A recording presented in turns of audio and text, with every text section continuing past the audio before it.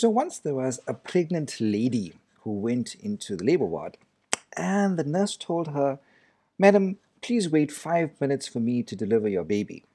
To this, the pregnant lady said, "No thanks. I would actually like my baby to keep her liver." Hello everybody, it's Ryan here. I hope you and your family are well. Thanks for joining me on another fun video, an informative video on this channel, Internal Medicine Algorithms and Mnemonics. Thank you so much for joining me. I love the pleasure of your company. Today we're talking about liver abscess. Here's an outline of the talk. We're going to cover a clinical case for context as usual. Then we're going to break down liver abscess in terms of an introduction and then the variety of etiologies behind it. We're going to cover the signs and symptoms that patients present with, a plausible differential diagnosis, how to work up the patients diagnostically, treatment and management modalities, prognosis and complications. Then we're going to end off with some scripture from the Bible. God bless you. Thank you so much for joining me. Guys, let's get stuck into this case. We've got quite an elderly 77-year-old man who comes to you with a history, a week's history of fever, chills, nausea, and right upper quadrant pain. His temperature is a whopping 39 degrees Celsius, so he is pyrexial and he appears toxic. Blood pressure 110/70, so slightly hypotensive, tachycardic at 110 beats per minute, tachypneic at 22 breaths per minute with a room air saturation of 92%. He has diminished breath sounds at the right base and diffuse tenderness in the right upper quadrant. He has a history of cholelithiasis, gallstones, but has declined elective cholecystectomy. His CT scan of the abdomen is shown on the next slide. Which of the following statements regarding his condition or therapy are true? Let's have a quick squiz at this CT scan. Okay, come back to the question. Which of the following statements regarding his condition or therapy are true?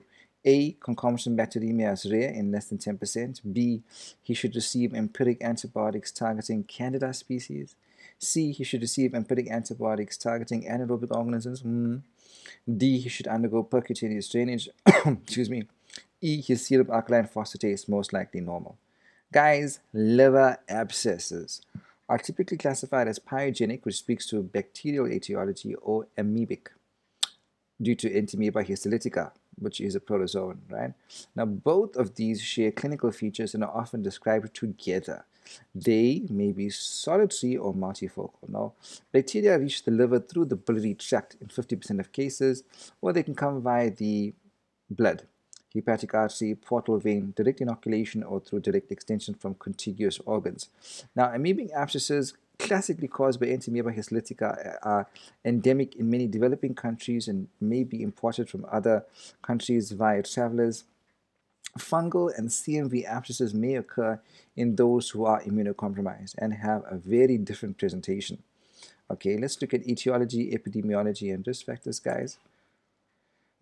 So infection usually requires underlying liver disease, usually a patient who has underlying cirrhosis, and bacterial access through an anatomical route, be it via the biliary tree, the portal vein, or the hepatic artery, or from a contiguous location, be it the diaphragm, the colon, or penetrating trauma.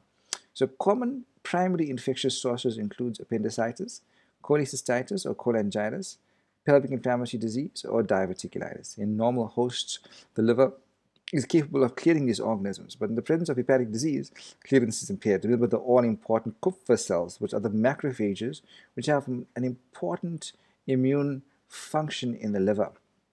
In instances where no primary infection can be found, the abscess is termed cryptogenic. Anaerobic bacteria, our classic poster kids for that is Bacteroides, Fusobacterium, Actinomyces, and Clostridium are isolated in some 50% of hepatic abscesses. All right. Risk factors, of course, include biliary tract obstruction, hepatic surgery, hepatic malignancy, hepatocellular carcinoma, big player in the game there, and immunocompromised states, diabetes, any immunocompromised state, if the patient's taking steroids, if they've got a malignancy going on, cardiopulmonary disease, penetrating abdominal injuries. Now, most pyogenic liver abscesses are polymicrobial, but the typical bacterial pathogens include your enteric gram-negative bacilli. We mentioned some of those, actinomyces and Fusobacterium, streptococci, enterococci, staphylococci. How do patients present? Well, signs and symptoms are not very kind of specific, right? Classically, patients present with days to weeks of fever, chills, right upper quadrant pain. They tender hepatomegaly in some 50 to 70% of cases. Some of them may actually present with pain in the shoulder, because remember, C7 innervates the diaphragm, and if there's impingement of the diaphragm by inflammation, that can cause referred pain to the shoulder, the ipsilateral shoulder. Jaundice is not typically seen unless there is concomitant cholangitis.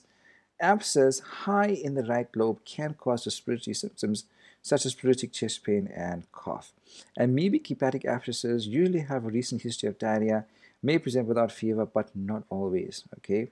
Differential diagnosis for this kind of presentation includes cholecystitis, cholangitis, empyema of the gallbladder, right lower lobe pneumonia, pulmonary infarct, intestinal obstruction, hepatitis, the infamous Fitzhugh-Curtis syndrome, which is a perihepatitis on the back of pulmonary pelvic inflammatory disease, all right, pancreatitis, nephrolithiasis, pyelonephritis, malignancy, pancreatic abscess, tumor-related fever. Guys, how do we evaluate someone in whom we think there may be a liver abscess? Ultrasound, right? Ultrasound of the liver is most commonly used to image the biliary tree, right? CT scan with contrast has a higher sensitivity than does ultrasound and is a preferred modality, or especially when you're guiding percutaneous drainage, particularly in post-operative patients who have abnormal anatomy. MRI has a small advantage over CT, but cannot be used to guide aspiration, right? Routine labs will show you leukocytosis and an increased alkaline phosphatase. That is a giveaway. 50% of patients with pyogenic abscess will have positive blood cultures on account of septicemia.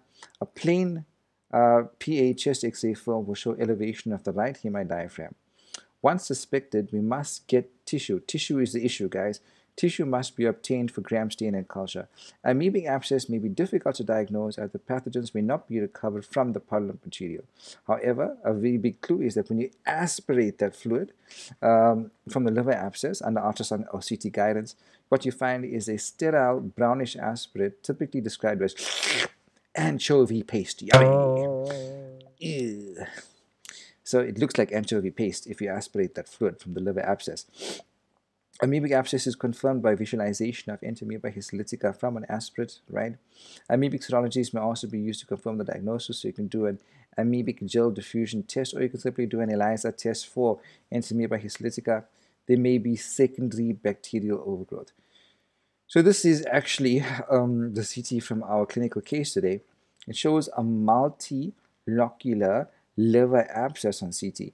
Multiple, there we go, or multilocular abscesses are more common than solitary abscesses. There we go, liver abscess. Okay, guys, treatment and management. Pyogenic abscess is treated by drainage and intravenous antibiotics. Now, percutaneous guided drainage, either by CT or ultrasound guidance, is the mainstay of therapy. However, the disadvantage of percutaneous drainage is that the primary source of infection is unknown and remains untreated. Repeated aspiration and drain placements recommended if more than 250 mL are obtained initially. Usually you want to do this procedure under ultrasound guidance and leave in a catheter, right? So you can constantly aspirate, right, and to dryness essentially. Follow-up imaging should be completed every week while a drain is in place, and more frequently if a drain is not left in place. Open surgical drainage may allow definitive treatment of the underlying cause. Surgical resection may be required if you're dealing with a left lobe abscess or an abscess larger than 5 centimeters, right? So antibiotic therapy should be targeted towards our beloved anaerobic bacteria, Streptococci and Enterobacteriaceae coming from the bowel. So appropriate initial empiric choices include a carbapenem, a penicillinase inhibitor like Augmentin, or a third generation cephalosporin like ceftriaxone, plus your gram-negative cover like metronidazole. Therapy is then tailored to the cultures that you get from the aspiration of the liver abscess. Duration of therapy can range from 4 to 16 weeks depending on the response. Amoebic abscesses are treated with metronidazole 3 times a day for 7 to 14 days. Percutaneous drainage may be necessary for larger abscesses. Now, as per the South African treatment guidelines, very important question to ask, guys. When do you want to drain a liver abscess? Well, if it's a pyogenic liver abscess, all cases ideally should be drained, preferably done, like we said, percutaneously with catheter or drain insertion under ultrasound guidance. If it's an amoebic liver abscess, you want to drain it in 3 circumstances. Number 1, if it's a large liver abscess above 10 centimeters in diameter. Number 2, if it involves the left lobe of the liver. Number 3, if it's near the surface of the liver because of the risk of rupture and seeding. So, once more, Amoebic liver abscess is drained under 3 circumstances. Number 1, if it's a large abscess, more than 10 centimeters in diameter. Number 2, if it involves the left lobe of the liver. Number 3, if it's near the surface of the liver, very kind of superficial because of the risk of rupture and seeding. Right, this is a beautiful algorithm taken from Harrison's, just showing us essentially how to manage patients with intra-abdominal abscesses by percutaneous drainage. Antimicrobial therapy should be administered concomitantly. So you do your percutaneous drainage. So in this instance, we're talking about a liver abscess. You drain it percutaneously. You should see defervescence by 24 to 48 hours. That fever should be gone. If there's no improvement by 48 hours, you want to repeat the CT scan with dilute hypaic injection into the cavity, attempt further drainage, right? If you've got successful drainage and defervescence, that's wonderful. Just drain out when the catheter, when the criteria for the catheter removal are satisfied. If there's no drainage or no improvement in the clinical state of the patient, then you want to progress to surgery. All right. Let's prognosticate and talk about complications, guys. Untreated pyogenic liver abscess is uniformly fatal in 95 to 100%. Untreated amoebic abscess has a 5% mortality rate. Failure to respond to anti-amoebic therapy may result in secondary bacterial infection. Abscess rupture, be it either intraperitoneally or intrathoracically, is the most dreaded complication. If pyogenic, the fatality occurs in 95 to 100% of cases following rupture. Rupture of amoebic abscess carries a lesser mortality of 18 to 30%. Guys, coming back to our clinical case, let's just rehash this to refresh our memory. An elderly gentleman comes in with a week of fever, chills, nausea, right upper quadrant pain, is pyrexial, he is hypotensive, tachycardic, tachypneic.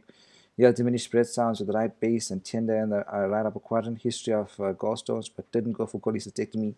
CT shows, multilocular liver abscesses. Right? Which of the following statements regarding his condition or therapy are true? And the answer is D. Indeed, he should undergo percutaneous drainage. So that CT that we saw showed a large, complex, multiloculated liver abscess in the right lobe. Drainage, usually percutaneous or under ultrasound guidance, is a mainstay of therapy, useful diagnostically. Okay, my friends, it's time to talk about scripture. Right, let's just talk about what the Bible has to say about the importance of comparing everything with scripture. The best commentary for the Bible is the Bible. Right? One scripture sheds light on another. 1 Thessalonians 5:21 says, test everything and hold on to what is good. 2 Timothy 3:16-17 says, all scripture, not some scripture, all scripture is God-breathed and useful for TCRT, teaching, correcting, rebuking, and training in righteousness, so that the servant of God may be thoroughly equipped for every good work. The Bible is our blueprint for life. It's our guideline for living. The psalmist said that your word, O Lord, is a light unto my path, is a lamp unto my feet and a light unto my path. So it illuminates the way for us to live. If ever you are confused about any issue in life, if ever you are ever anxious about any particular problem, just commit it to God in prayer, but look at Scripture to see what the Word of God has to reveal to you in that given situation, and ask the Holy Spirit for help. He will guide you. Okay, here are my references, everybody. Thank you so much for joining me. If you enjoyed this content, I encourage you to subscribe to my YouTube channel, right? And hit that like and share button. I'm also on Instagram and Facebook and on TikTok. Just search for Internal Medicine Algorithms and Mnemonics. I look forward to seeing you soon.